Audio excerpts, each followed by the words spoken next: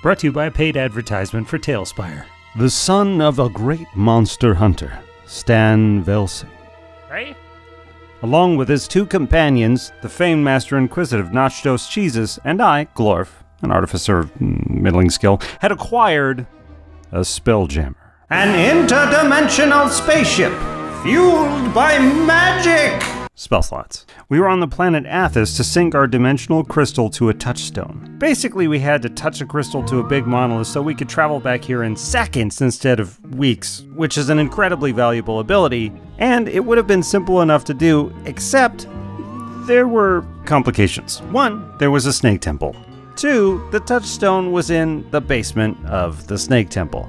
3, the temple was heavily guarded. And 4, even if we got in, the basement was magically locked. Except for a short time at noon each day, in which the snake priest took a procession from the rooftop of the temple, around the sides, down to the basement, to sacrifice a human being. Wait, what? Human sacrifice, Stan. Nothing to worry about. Oh, yes, right. Think of it as a compliment. I think of you as people. Jesus Christ. We managed to, undetected, get into the temple, sink up the crystal, free a bunch of prisoners, and kill a torturer that we found in the basement. All that while the procession was making their way down from the roof at noon. But we miscalculated timing, slightly. At this rate, we would run into the procession on our way to the exit and probably die. It's a lot of priests. It's not good. Luckily, we had a foolproof backup plan.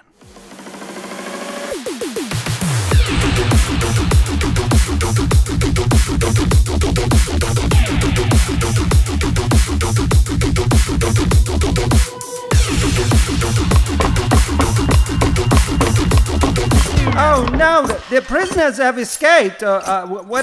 We have to catch them. Nailed it. Remember that torture I mentioned before? I used a disguise spell to mimic his form. Nachtos? In my bag. The great Stan Velsing, I made him invisible. I even had the foresight to make it look like the torturer was wearing my regular scale mail as to not raise any questions about the metallic sounds I was making. Welcome to this animated spellbook. Hold person.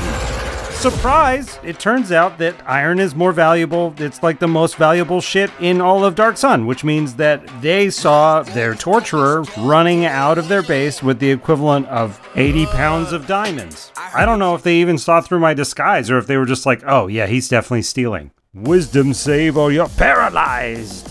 It's pretty fucking brutal, but it's probably worth mentioning that Hold Person is often derided as a little bit of a risky cast. The target has to fail a wisdom save to be affected, plus its concentration, plus the target can also end the spell with a successful save at the end of one of their turns. So I rolled a failed save when they cast it, got paralyzed, and then on my turn, in the same round, I got another chance to save, which I failed. The paralyzed condition, though, is fucking intense. It's rough. You can't take actions or reactions, attack rolls have advantage on you, and any hit from a creature within 5 feet is a critical hit, not to mention you automatically fail strength and dex saves. In practice, that meant that I was critically hit by 9 snakes. I failed a lot of con saves, so I got poisoned. Then I got hurt more and I lost concentration. Stan reappeared with 7 temp HP and he tried to break the Archpriest's concentration with an arrow, but the dice fucked us. It was fine. I had a plan though. These guys were crowded around me. Bunch of snakes, bunch of cultists. All I had to do was make one of my saves and then I'd be able to do an AoE. I failed by 1 and I got critted by 9 snakes again. First I got knocked out, then I got bit 6 more times. I died. I fell to the ground, and then in one last act of feeble defiance to these snake-worshipping edgelord losers, I pushed my bag out the door. As Stan Velsing died a horrific death, Nachtos popped out of the bag and made a mad dash for the jammer.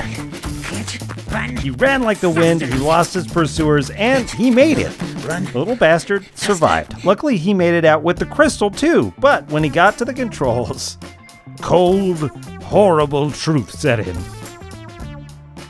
Nachtos was a rogue, and spelljammers are fueled by magic spell slots, which is another way of saying that he now lived on a murder bug desert hell planet.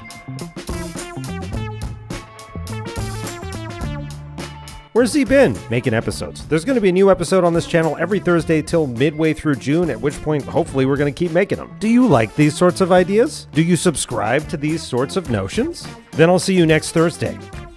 Thanks for watching this animated spellbook brought to you by paid advertisement for Tailspire. Tailspire is my favorite VTT. It's the only way that I play D&D online, and it doesn't handle systems, but it does handle maps, miniatures, map building, and movement better than any other VTT on the market, in my opinion. It's finally in early access on Steam, so you can buy it through a link in the description. Thanks to Crow and Franz for doing an awesome job, to Elliot for running the game, to Peter O'Morgan for being Nachos Cheeses, and finally to Puffin himself for playing as Stan Velsing.